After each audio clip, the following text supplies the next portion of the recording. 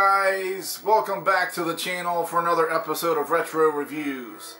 I'm doing another energy drink review today. The one in question, as you know from the title, Monster Ultra Rosé. Or is that Rosa? I think it's Rosé. I think that's how you're supposed to say it. Like the wine. Yeah.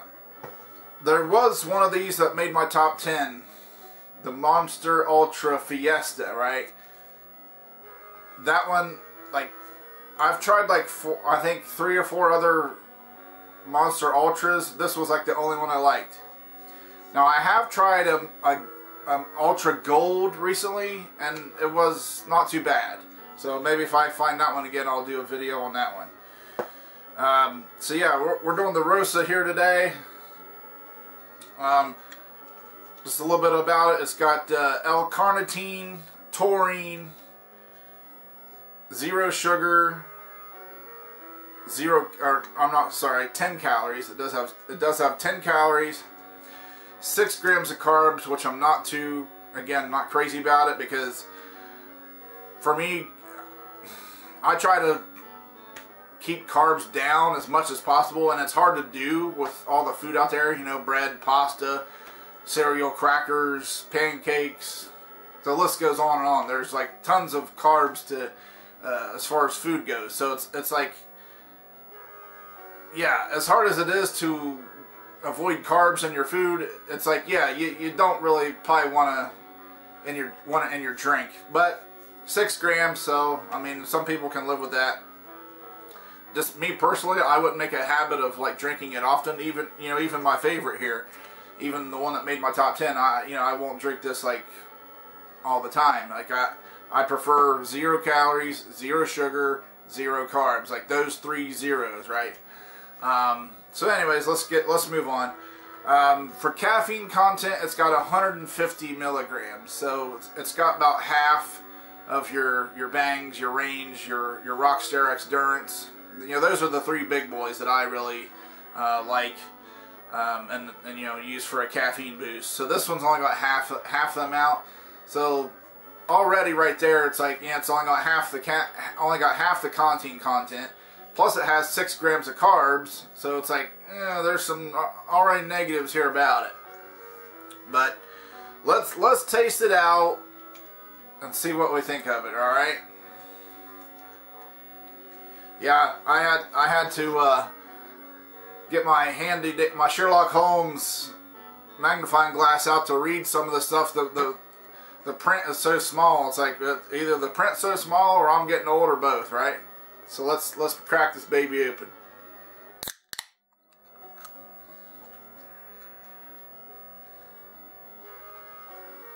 And it does have a smell there. Maybe like a wine smell. Let's taste it out.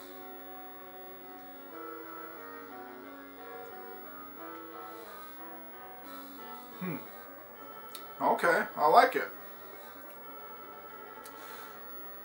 You know, usually if you get that one drink, that first drink, usually you know if it's a good drink or not. Like you know right away, like whether you like it or not. Like, you know, I keep going back to that NOS Turbo, right? It's like that one had no flavor at all. It was sweet, but just tasted like nothing.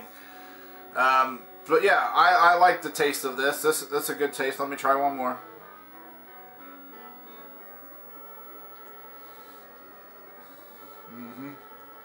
Okay.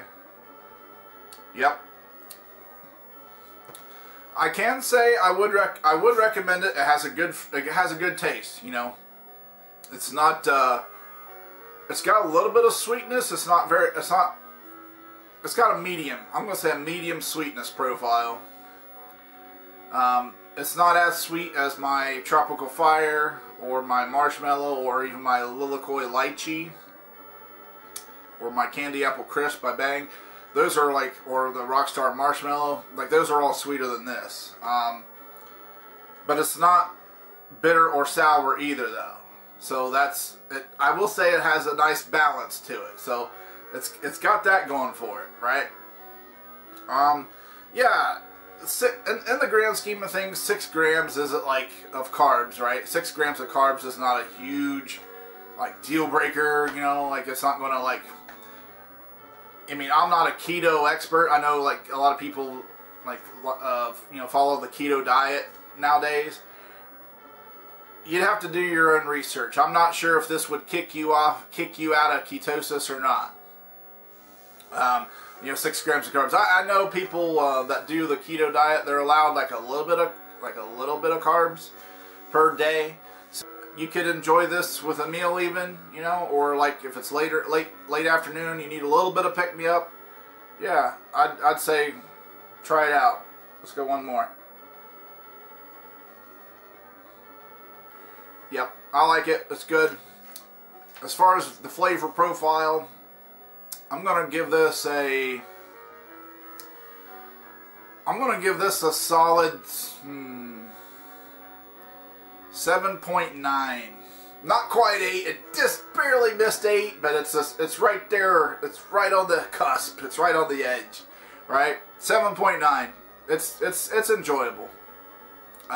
And no, I do not waste plastic cups, you know, pouring out, because a lot of people are like, well, what color is it? It's like, you know, color doesn't matter to me, right? Just looking at it, it looks like there is like a reddish color, but I could be wrong.